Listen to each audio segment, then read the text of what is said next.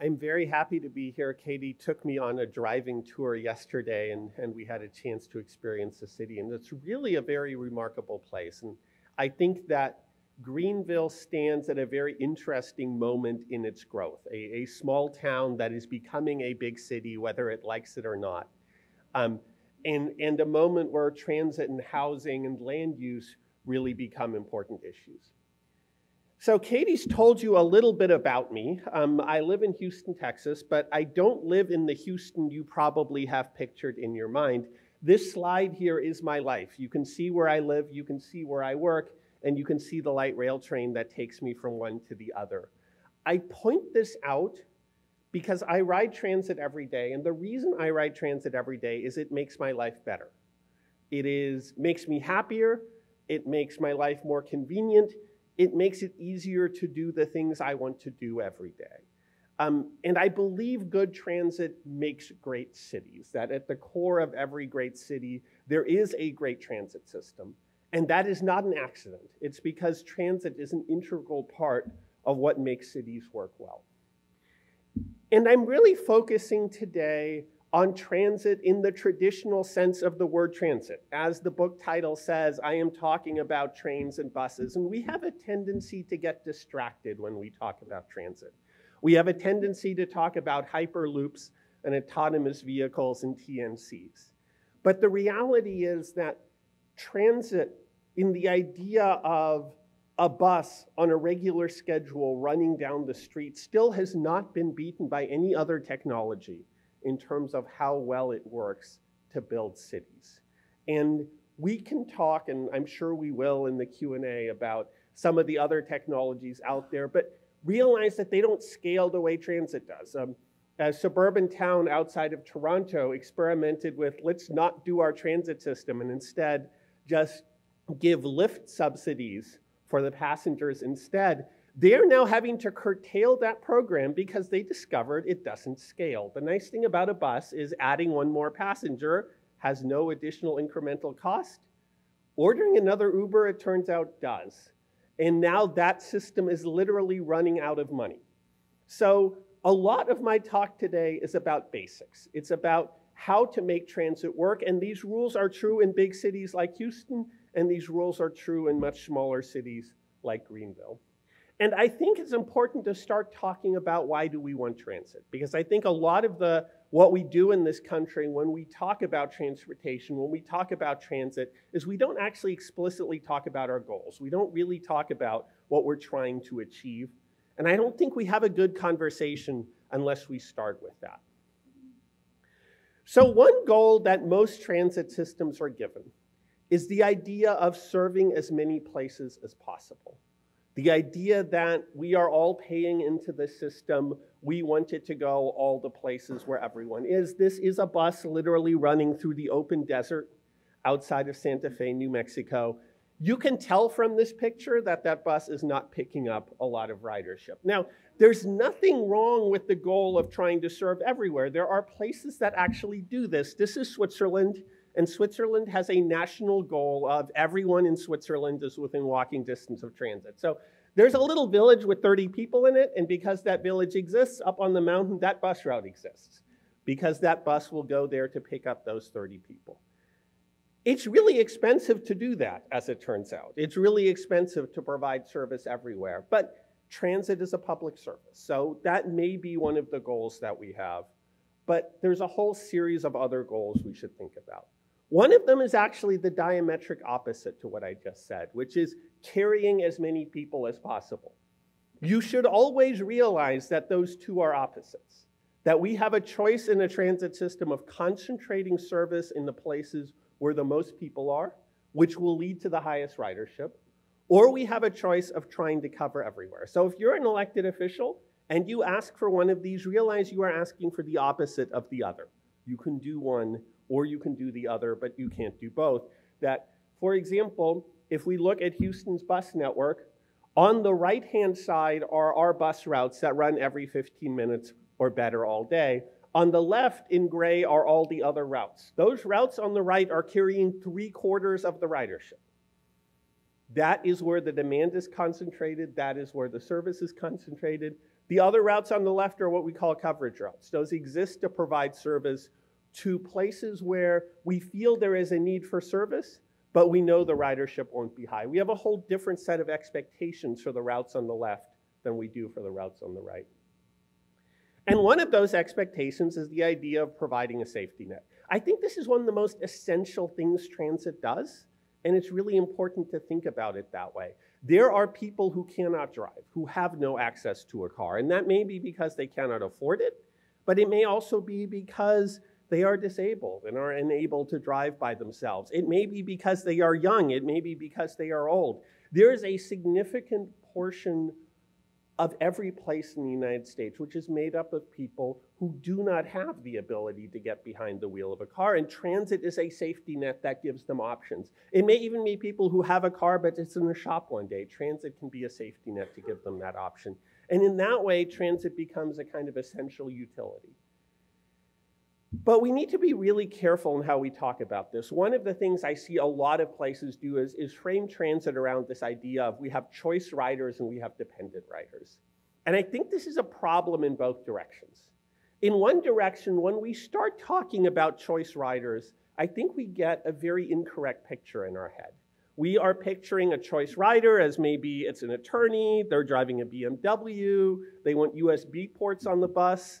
We start imagining this sort of luxury service we need to provide to attract choice riders. The world is a spectrum. If you look at income levels, for example, there are people on the high end who can afford anything they want. There are people on the low end who can't afford a car. There are a lot of people in the middle. A lot of the biggest opportunities to grow transit ridership are people who are somewhere in that middle. There are people out there who own a car but cannot afford a car. They are scrimping on groceries, they are scrimping on toys for their kids in order to be able to make that car add up. And they are one broken transmission away from not having that car anymore. Those are households who would really benefit from a better transit network so they don't have to make those hard choices. So first of all, choice rider, there's a lot of people who are open to transit for who are pretty close to having transit be a good choice for them, but we're not giving them that choice. The second is the second half of that. As soon as you think of somebody as a dependent rider, you start to take them for granted. You start to think as a transit system, this is somebody who will be riding transit no matter how bad the service is. This is somebody who I can offer some really bad choices and they will have to live with it anyway because they have no other choices. And number one, that's not the reality either. At the end of the day, everybody has some choices. But secondly, it leads to us putting really bad transit on the ground. It's interesting when you look at the comprehensive operational analysis for Greenlink and you start to see this break down. There are definitely people riding Greenlink right now who had the choice of a car to make that trip. And on the other hand, there are also people who have other options. There are people who might have gotten a ride from a friend and could have made that trip in another way. So I don't think it's useful to think of the world as choice or dependent riders. I think it's useful to think of the world as what kind of options are we offering people? What kind of opportunities do we give them? And realize that the most successful transit systems in the world are those that serve everyone. The New York subway is good enough that everybody in New York sees it as a viable form of transportation, and the things that make it that good also make it good for everyone we'd consider a dependent rider. The fact that it's fast, the fact that it's frequent, the fact that it's reliable is really important if you're trying to get to a low-wage service job. Good transit ultimately works for everybody.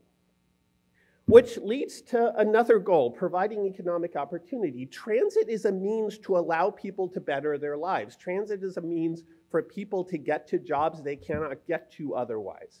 Transit is a means of allowing people to go to college and get a degree and get a better job there. Transit is a means of allowing people to access things that they would not have the choice to access otherwise. And that is something that becomes really important in an area like this where a lot of the jobs are service jobs, where a lot of those are warehouses and manufacturing facilities and distribution facilities, which aren't your traditional downtown jobs. If transit doesn't connect to those places, people who can't drive don't have access to that opportunity. And we can also have different kinds of economic goals. We can ask, Can transit promote development? And the answer to that is an emphatic yes. This is Houston, Texas. This is our light rail line.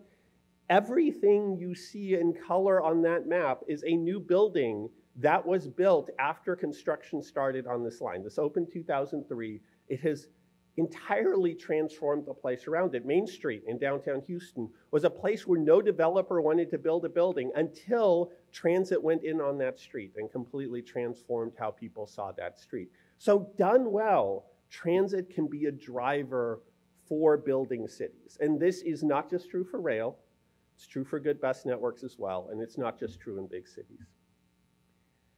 Is transit a way to get people out of their cars? Is transit a way to address traffic congestion? And absolutely, I would caution, the key thing to think of here is this is an option. This is another way to travel. This is giving people choices. But if we want to do this, it's not just about building transit. Here are a couple of growth of southern cities. So here you see Atlanta in the year 2000 with population density. The green is low density, and then you'll see the suburbs sneaking outwards. What you are seeing here is a city growing further and further outwards. And what Vince has talked to you about, this is a form of growth which, number one, is not particularly economically sustainable. The tax base doesn't work well for this, but it actually also doesn't work well in trying to link transit. You have here the MARTA system in Atlanta, which didn't grow over that time period. As that city grew outwards, it invested massively in new highways. It did not invest in expanded transit. And as a result, you see a city that's getting more and more congested. And it's getting more and more congested because the fundamental land use decisions about how Atlanta has grown. You see the same thing in Raleigh-Durham. Look at that outwards growth right there. What you are seeing is the larger cities that surround you have all taken this path of increased outwards growth, car-dependent outwards growth. And if you're seeing that traffic congestion as you drive through those cities today, that's what that traffic congestion is coming from. Here, Charlotte, again, there's some really nice transit in here, but you can still see the city growing outwards in forms that really won't ever work for anything other than a car. You're much earlier on. You still are at the point where you can make decisions about what kind of place you want to be, whether you want to grow as the kind of place where transit can be a viable option, where people can have that choice. But if the solution is to simply widen highways, if the solution is to depend on cars for everything, you know that when this highway widening happens, it will not solve congestion. One of the things we have learned is that adding highway lanes creates more traffic. And as you create more traffic, it simply fills up those highway lanes, and a decade later, you are back to widening that highway. In Houston, we built the widest interstate in the United States, and it is now as congested as it was before the widening. All of that additional growth, all that additional capacity simply went to additional growth. Transit is a way to offer an option. Transit is a way to offer people a different way to get through that. Are we trying to reduce environmental impact? Absolutely. Good transit protects natural places. And there's some obvious ways in which transit helps the environment. You can think about reduced energy use, for example. You can think about reduced emissions. But I think the most important one is actually this. That train on the left fits 400 people in it. All of those cars combined on the right are 40 people worth of single occupant vehicles. Cars take a huge amount of space. Car-based development takes a huge amount of space. And all of that space is farmland. All of that space is natural land that has to be bulldozed in order to fit all of that. The essential space efficiency of transit is part of what allows transit to make great cities. It's funny if you think about it. In an average office building, an office worker is assigned less space than their car is. Their cubicle is actually smaller than their parking space. Think about the economics of that. We're spending more time building buildings for cars than we are building buildings for people. And that's part of the reason why, if you look at any major world economic center, there is a transit center, a transit system at the center of it. Try to imagine the island of Manhattan if you had to build enough parking to serve all of the people who are in that island. Now, We can look around the country and we can see when you do this well, you can actually see real impact. This is Seattle, obviously a much larger city than Greenville, but it's interesting to me because I think some of the growth patterns we're seeing here are actually somewhat similar. So downtown Seattle, 75% growth in population, 26% growth in jobs. Over that same time period, they managed to cut the number of cars headed down into downtown Seattle by 20%. And the reason I say this looks similar is I look around downtown Greenville right now, and I see exactly that kind of development pattern, but on a smaller scale. I see new residential, I see new retail, I see new office buildings. And so there is an opportunity in what we think of as a car-centric country to really develop in ways that provide options and where people take those options. I always like to think of it, Americans may love their cars, but I don't think Americans love their commutes. And we can provide other options there. And here's Toronto, for example, nice walkable neighborhoods. Those are single family houses in the background, but neighborhoods where a third of people choose not to own a car because transit can make living that convenient. So what makes transit work? If we want to achieve these things, what do we have to do? And this is really what the book is about. I looked at every metropolitan area in the United States that has rail or BRT, a total of 47 of them. I compared all of them, looked at which ones are succeeding and which ones aren't, looked at why they made the decisions that they did, and looked at what is it that makes each of those systems work or not work. And then I also look at the context of how we fund things like how does federal funding drive the design of transit? And I also looked at what makes transit successful. And I would boil that down to a few simple things that I'm going to talk about. And I think this is really important to talk about because we do a lot of transit in the United States. Here's a map of rail transit construction in the United States. But our successes vary hugely. That some cities have much higher ridership than others. Some systems do much better than others. And all of that comes down to some fairly simple things that I'm going to talk about now. And these are universally true. These are true regardless of how big or small your city is. These are true regardless whether your system is bus or rail. These are true regardless of all of these characteristics. These are the basics of what makes transit work. So the first is density. Transit is more successful the more people are around it. So here's Honolulu, for example. You can see the pattern of population density in Honolulu, and you can see a transit system that serves that pattern of population very well. You can see how the transit matches where the people are. We tend to think of transit as lines. So this is Dallas, for example, but that's not really what transit is. Transit is stops. Transit is where you can get on and off. And all successful transit systems are based on pedestrians. You know that at least on one end of the trip, every transit rider will be a pedestrian. Even if you drive your car to a park and ride, you will not have a second car waiting for you at the other bus stop. So you are going to need to walk. And what that means is what this transit system really is a series of circles. Every stop is a quarter-mile to half-mile circle. And what's in those circles is what that transit system serves. The more people live in those circles, the more people have access to transit. The more jobs there are in those circles, the more jobs they can get to. The more restaurants or more cultural institutions, everything is about what's in those places. And so density is the key to transit. And that means that some of the most important transit decision makers don't work at transit agencies. It means that zoning, it means that land use policy, it means that development is the key to successful transit.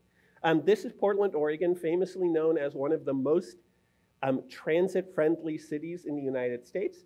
But everything you see in yellow is single-family zoning, which means in everything you see in yellow, the city government is telling you that you are not allowed to build any kind of density on your land. That if you own that piece of property, there's only one thing you're allowed to do with it. And that one thing you're allowed to do with it actually legally limits how many people have access to that transit system. So land use policy and transit policy are inherently linked. But we can also say, and you can point to plenty of examples here in Greenville, there is a real opportunity to change density. Density is not a given. Cities evolve, cities can change. Infill development, redevelopment, good choices of new development allow you to make a place that works better for transit. And this is one of the key takeaways from what I'm saying today. Right now, you are at a point where you can still make a lot of these decisions in how this city develops and how transit-friendly it will be. Next, activity. It's not just about where people live, it's where they work, it's where they do everything else. This is Houston. Our light rail line is successful because it connects multiple centers together. You see the medical center at the bottom, you see the downtown at the top. Every city has multiple centers. Here's Boston, for example. You look at downtowns, you look at universities, you look at secondary employment centers, but that's true here as well. You look at things like hospitals, you look at things like college campuses. A city is a multitude of different activity centers, all of which have jobs, all of which have education, all of which have reasons to go there, and good transit systems link those together. It's important, too, to realize that this isn't just about work. If we really want transit to be useful to people, it needs to be there for everything they need to do. If you look at the cost of owning a car, driving less doesn't actually help your household budget a whole lot. That most of the costs of a car are actually fixed. That you are going to make that car payment, you are going to have to make oil changes, you are going to have to pay for your insurance, regardless of if you drive more or less. And so if we really want to help people, we need transit to be there for all of their trips. And that's also true when you start thinking about a day, what you do in the course of a day. If transit is there to get you to work, but transit isn't there to get you to all those other things, transit is not going to be useful to you. So if you can't get to church on Sunday morning, you can't get to the grocery store on the weekend, then you can't depend on transit. And moreover, if you are going to the grocery store on Sunday, that means somebody else had to get to work on Sunday. And I think one of the mistakes we make in thinking about transit is we think we live in a 9-to-5 world, and we don't. We live in a world today of service jobs that have unpredictable shifts, service jobs that require people to be there any time of the day. If you're a bartender, for example, if you work in this hotel, are you going to be done with work by 7:30 to catch the last bus of the day? No, you are not. And that means that transit isn't an option for you. One of the interesting things we did in Houston when we redesigned our network is we actually cut weekday transit service. We are actually running less transit service on an average weekday, and instead, we transferred that service to Saturday and Sunday. And within the first year, we had a 33% increase in Sunday transit ridership. The demand was there, we just weren't serving it. And if you look at Greenville's transit system, this is one of the big shortcomings here. Service from 5:30 to 7:30 on weekdays, somewhat less on Saturday, no service at all on Sunday. There are a lot of jobs in Greenville for whom that transit schedule simply does not work. And again, if you think of somebody who's dependent on transit, this might mean you're trapping them in their house on Sunday, that literally they have no ability to do anything on Sunday and are leading a less rich life as a result of that.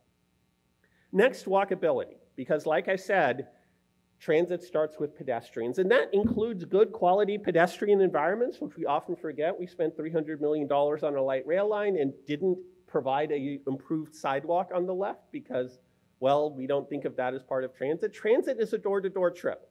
And if we invest in good pedestrian infrastructure, we make transit more useful. And that is definitely something that you need more of down here. I am seeing some nice projects on the ground that I'm starting to see some improvement there, but that's not what it should feel like to be a pedestrian. That's also about connectivity. It's the same network point we heard about earlier, that if you get off transit, what can you actually reach? Here's a case of an old-fashioned grid, that's downtown Houston on the left, and a suburban street pattern on the right. The large circle is the theoretical half-mile walking distance. In white is what you can actually get to. And you can see here what a connected grid does for you. All of those pedestrian connections on the left means almost everything in that circle you can actually get to. On the right, a suburban street pattern, most of that circle is actually inaccessible to you simply because the pedestrian connectivity isn't there. And getting transit in the right places is so important. These are two examples. This is the Texas Medical Center in Houston, a series of 3 light rail stations, 13,500 boardings a day. This is the Dallas example, a larger medical center, but in its stations only 3,000 boardings because that transit isn't in the right place, because it's at the edge of things rather than the middle of things. And we saw the example here looking at Walmart. Look at where the front door is, look at where the parking lot is, and look at where the bus stop is. Transit should be where people are trying to go, not somewhere kind of near where people are trying to go. And again, that's a land use decision as much as it is a transit decision. Connectivity. How does a network tie together? People don't use transit one route at a time. They use it as a network. And if you look at the most successful transit systems in the United States, they're systems that connect multiple things together. Kansas City streetcar, for example. What you will see here is frequent bus routes and a streetcar working together. That you are taking the bus to downtown Kansas City, the streetcar lets you get to Crown Center. Those two working together make a much more useful system than one bus route by itself or one streetcar route by itself, which also means fares have to work. This is Philadelphia, and this is an example of how not to do transit fares. This is the cost to get to downtown Philadelphia, color-coded. It varies by which agency you ride on. It varies by which mode of transit you use, and it varies by how many times you need to make a connection. Transit ought to be a seamless, connected network, something that lets you move from one thing to another without thinking about how am I going to pay, how much is it going to cost me. And of course, the places where you connect need to be good places to connect. And I think that's one thing, you've got a great downtown transit center. It's on a really good site. Those kind of connecting points become really important. Frequency, something that you don't think about if you drive. There is no such thing as frequency with your own car. When you get to the driveway, the car is there ready to leave whenever you are. But that's not how transit is. With transit, what matters is when it's actually going to leave. And it turns out this is incredibly important. We're used to, for example, thinking people will ride rail rather than bus, but here's an example from Chicago. You've got a train station there, you've got a bus route there, both go to the same place. The bus gets 10 times the ridership that the rail line does for one simple reason. The bus runs every 5 to 16 minutes. The train runs maybe once an hour in the middle of the day. People want transit that is there when they need it. You think about what that means for a trip. The total trip time is walking, waiting, and riding. And so the difference between, say, 5-minute frequency and 30-minute frequency is a difference between an average 22-minute trip or an average 35-minute trip. Few things slow down transit as much as infrequent service does. And when you really start thinking about what does it mean to run hourly service, which is what the Greenville system offers. Hourly service means you might have a choice of either I'm going to be 5 minutes late or 55 minutes early. Infrequent transit means you have to plan your life around when the transit is rather than seeing transit as something that's there for you when you need it. So one of the best things you can do is take every hourly route you have and make it a half-hourly route. Take every half-hourly route, make it a 15-minute route. Frequency makes transit a lot more useful, and that shows up. Here's Las Vegas, Nevada, which has much higher transit ridership than any of its peers. If you look at that, it's not because they have a nice snazzy monorail, it's because they actually have some of the best footprints of frequent bus service in the United States. Frequency gets you ridership. This is one of the things we did in Houston. This was our old network. Red routes were every 15 minutes, blue routes were every 30, green routes were every hour. We took a system that looked like this on a weekday, that looked like this on a Saturday, that looked like this on a Sunday, and turned it into a 7-day-a-week system that looks like this. Look at that comparison from that to that. That is why Houston is one of the few cities in the United States that's actually growing transit ridership right now. These are the same buses on the same streets, but running more frequently in a better connected network, and more people are riding. What we did is we went from a system where 25% of people had access to frequent service to a system where 75% of people did. Travel time. How long will it take you to get there? And the key here is that's walking, that's waiting, that's riding, and that's walking on the other end. Think about all of these pieces. and what you can do to speed them up. And part of that is also system structure. This is one of my favorite bad bus routes in the United States. I challenge you to figure this out. City of Commerce, California. The bus takes an hour to make that loop. It runs every hour and a half. That whole route is less than 1.5 miles wide. If you try to map yourself out along there, you will see that it is going out of your way to get you to where you're actually trying to go. Loops are one of the enemies of transit travel time. Think about the route at the top, a two-way route on one street, and the route on the bottom, which is a loop. Okay, I'm going outbound, and the trip is the same on the two. Great. But what happens when I want to go back? On my two-way bus route, my trip back is exactly the same as my trip out. On the loop, I am now going to have to ride all the way around the loop to get to where I'm going. So you look at Greenville's transit system today, it is a system based entirely on loops. It is a system based entirely on taking people the wrong direction to go where they want to go.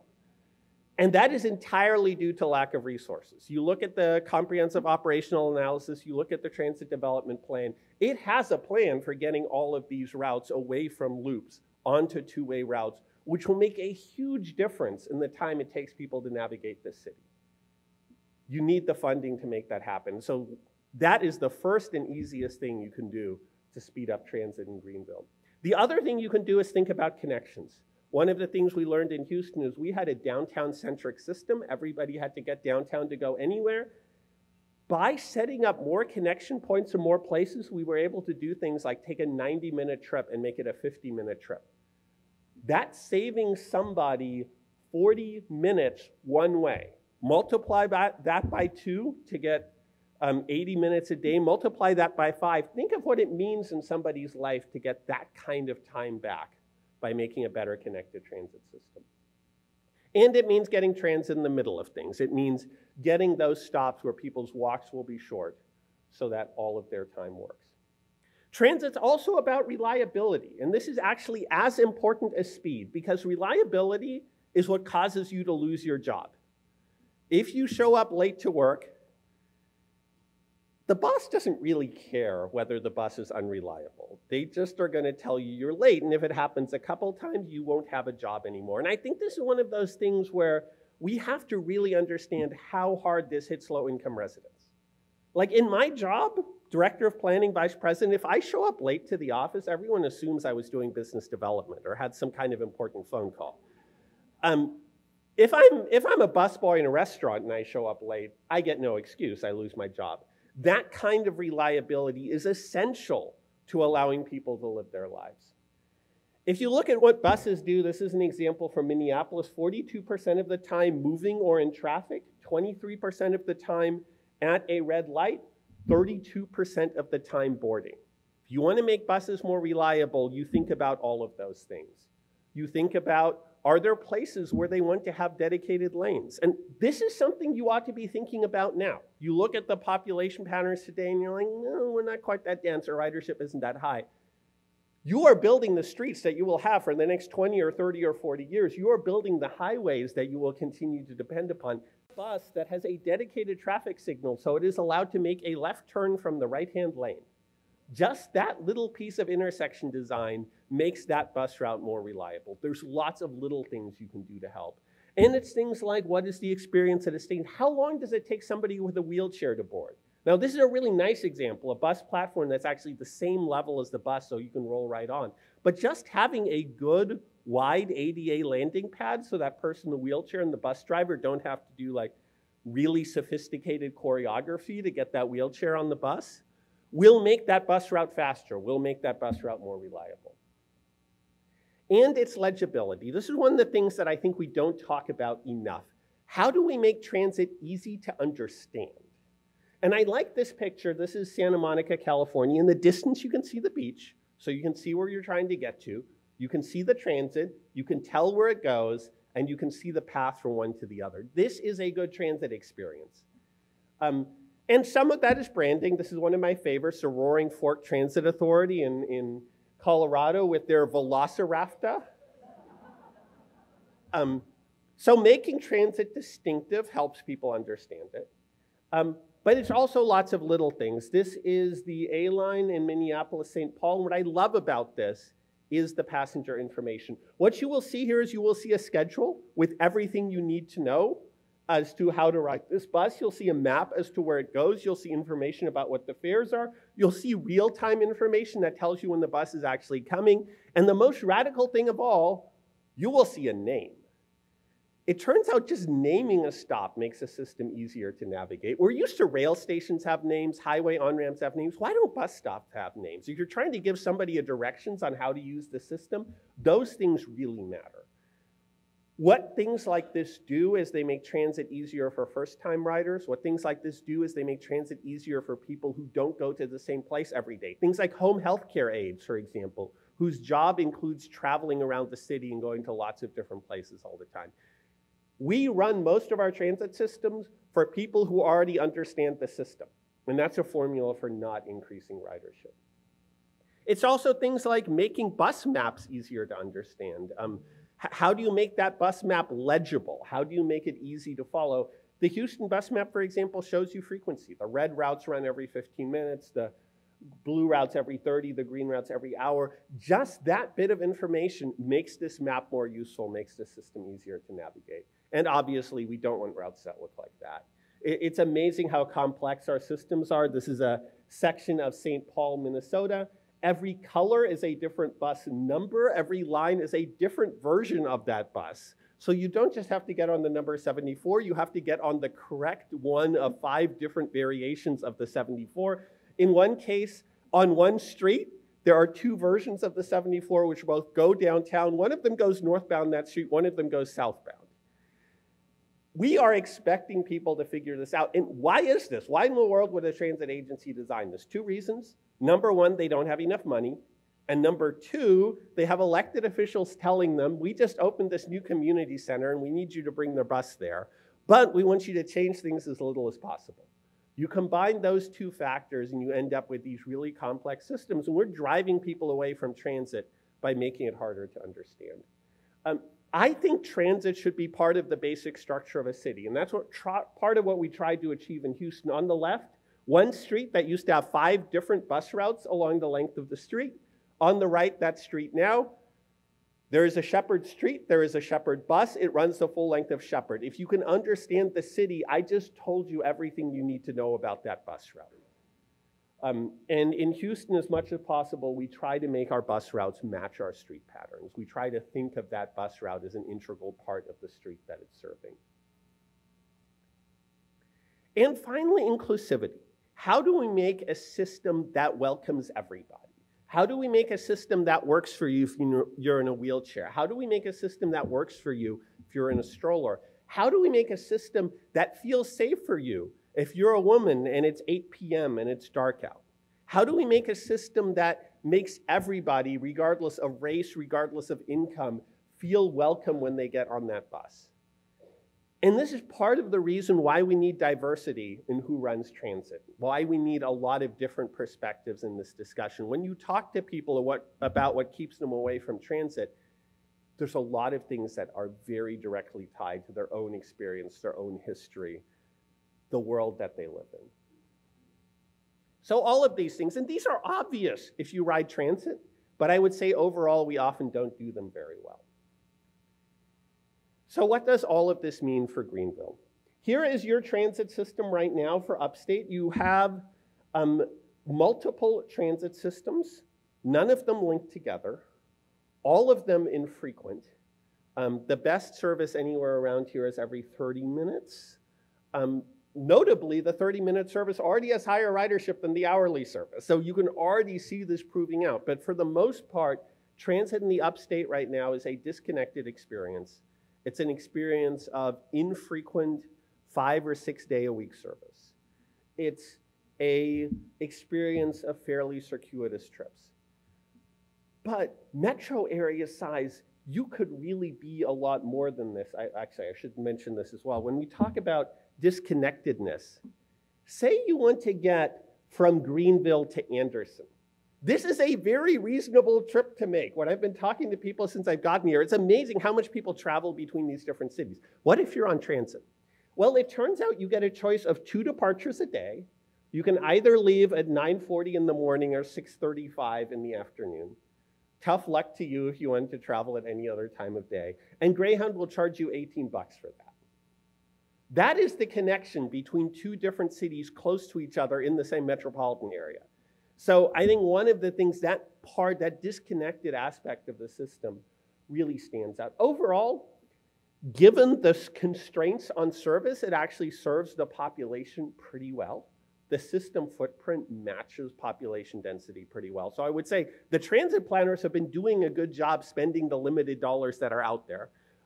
I would also note that service serves low-income population very well. Again, that footprint matches pretty. But again, what we're looking at here is a footprint of hourly service.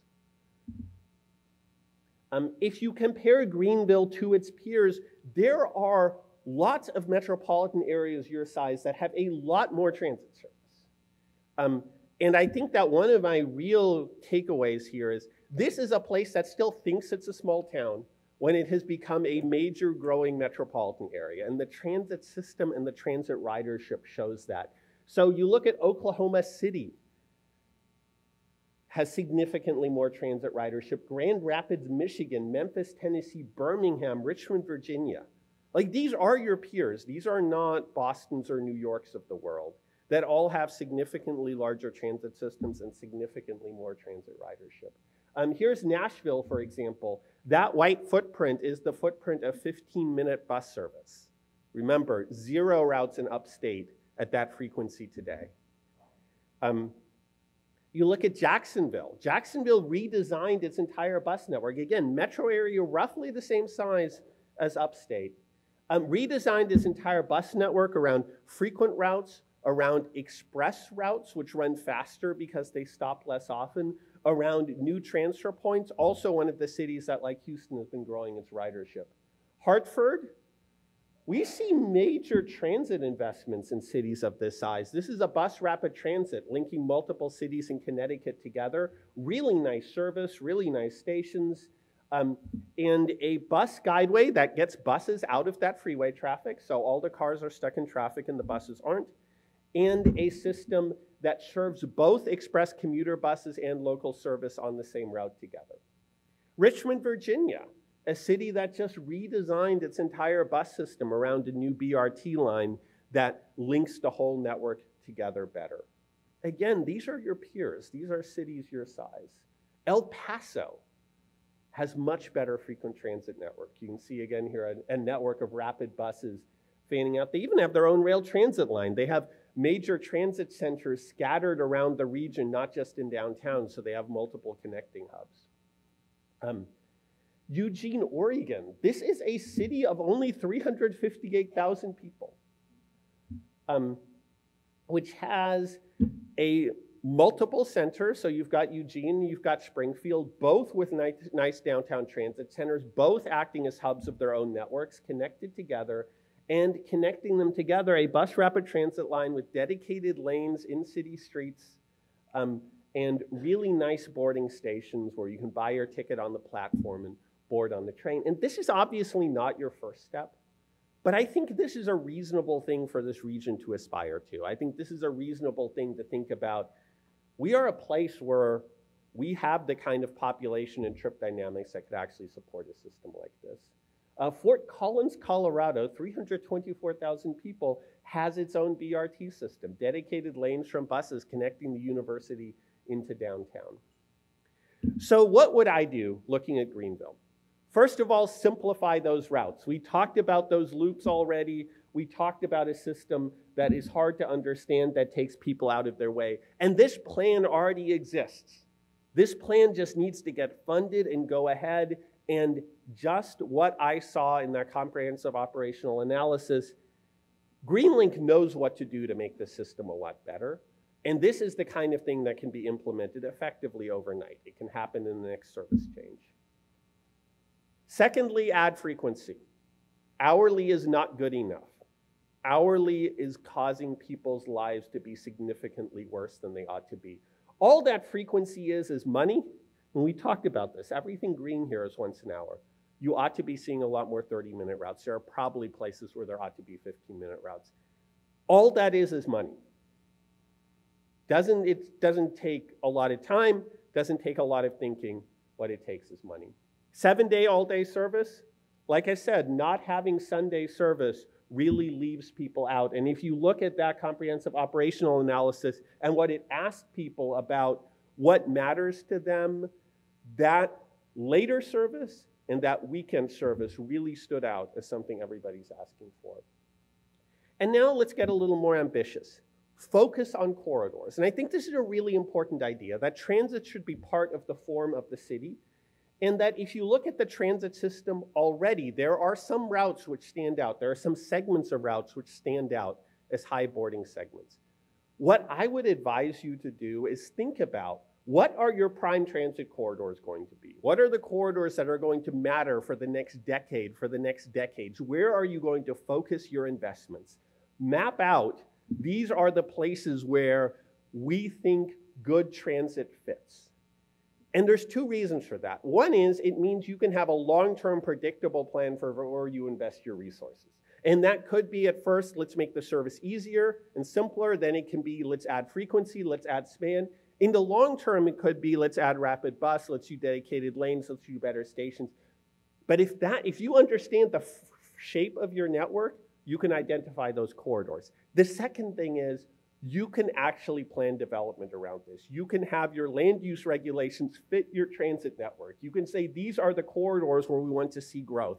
These are the corridors where we're going to put public offices and public facilities. These are the corridors where we're going to encourage companies to locate. You have the chance right now to think about what your transit system looks like and to grow the city around that. And there are cities that have done that. This is what Charlotte did with a corridors and nodes type of urban plan. Their transit system is following their comprehensive plan for how they want to structure their city. You have the opportunity to do that right now. But again, that's not merely a transit thing. That's a transit and development thing. And 5, regional connections. This is a region. This is not a lot of little towns which happen to be next to each other. This is a very connected economic region with very connected travel patterns, and right now, a series of isolated transit networks. This is the kind of thing you could be thinking about. You could be thinking about a map where all of these corridors connect together, where all of these cities connect together, where you can get on a bus in Greenville and go to any of these other places. You can go out to the airport and you can go to Clemson, you can go to Anderson, and I'm not talking commute service from park and rides. I'm talking about service that goes from one transit network to another. I'm talking about service that goes from one walkable place to another. There is very real demand for these kind of connections. And if you can, as part of highway expansions, actually put in some HOV lanes, let those buses speed by the traffic jam, this could be very compelling service that a lot of people would use. Again, that's not your first thing you do. But if you can be planning for that right now, you can start putting pieces of this in place. It can help this entire region work better together, which also gets to that key word, together. You can't solve this just as a Greenville problem. You can't let every county handle transit by itself. You have to start to think about how all of those connect together. Fundamentally, here's what transit is good at. Transit is good at moving lots of people in a long straight line with reliable, frequent service to walkable places that increase access to, unfortunately, there it goes, that increase access to everything people need in life. That's a formula for transit, and it's a formula for land use, and if you put those pieces together, you can make an effective network that makes people's lives better every day, and that makes the entire region work better. And that takes a little ambition to think of right now, but it's obvious this is a place that has ambition. Everyone's mentioning the Swamp Rabbit Trail now. Like, nobody thought people would be bicycling until we built this thing, and then we did. People, like, nobody realized we had a waterfall, and then we tore down the bridge, and we built a park, and now it's one of our favorite things. Like, this is a region that has already shown the ambition of saying we can be more than we are right now. We can be a different kind of place. And I think if you show that ambition for transit, there's some real opportunity. And I'll leave you with the title of my book, because I think this is an important point. This isn't about trains or buses. This is about people. Transit is about making people's lives better, And if we do that well, we can be a better place, a better city, a better region.